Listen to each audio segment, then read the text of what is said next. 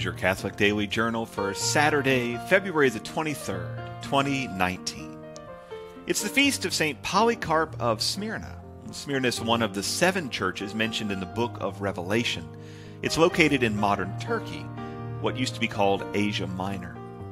Polycarp, whose name is always on my go-to list of funny saint names, was a disciple of St. John the Beloved Disciple, and lived from the 60s AD until about 155. His name sounds like many fish, but it actually translates to much fruit, as in he was a very successful preacher and evangelist. We don't know much about him beyond his role as a bishop, a single letter to the Philippians that bears his signature, that he was considered on par with the 2 big bishops of the day, St. Clement of Rome and St. Ignatius of Antioch, and that he was martyred by the Roman Emperor Antonius Pius.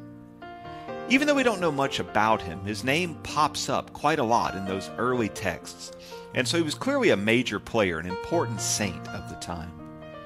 Various saints and religious founders have invoked his prayers for their efforts, and we would probably do well to ask him to pray for us. Today in 1455, the Gutenberg Bible was first published. It was the first Western book printed with movable type. It was really a big deal for 2 reasons. First, it gave the upper middle class the ability to own an actual book. Prior to this, books were either hand-copied or produced on gigantic woodcut printing systems. Books were on par with modern cars in terms of cost. Owning a single short book would have been a major status symbol. Owning a long book like a Bible was reserved for monasteries, cathedrals, and royalty. The original printing of the Gutenberg Bible was not quite the revolution in religion that it is sometimes portrayed as. Sure, the upper middle class could now afford a Bible, but they had no training in how to read or interpret the texts.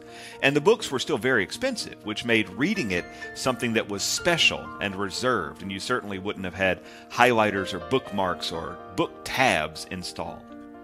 The journey from the Gutenberg Bible to the Gideon version in your hotel room was a couple of 100 years long.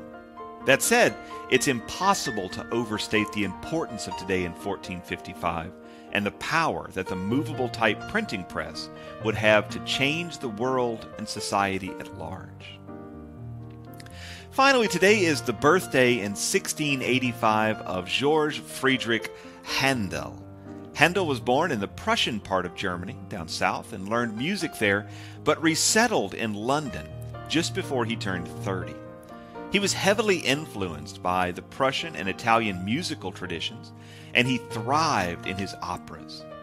By the time he gained his British citizenship, he had already founded 3 commercial opera companies and written numerous organ concertos in religious settings. While Handel is now most famous for his Alleluia chorus from Messiah, he was most beloved in his time for the way that his operas were actually dramatic settings. Many operas of that time were just musical numbers interspersed with token actions and amateur, tedious script. Handel was a genuine dramatist, which was probably inherited from his German background. And so his shows felt more intact and engaging in a way that something like Bizet's Carmen could never be. Handel died at the age of 74 and was buried in Westminster Cathedral, and the last of his own works he ever attended was a performance of Messiah. How appropriate. The Catholic Daily Journal is supported by listeners like you. For more information, visit CatholicUnderground.com. Until next time, be on the lookout for the Lord at work in your life.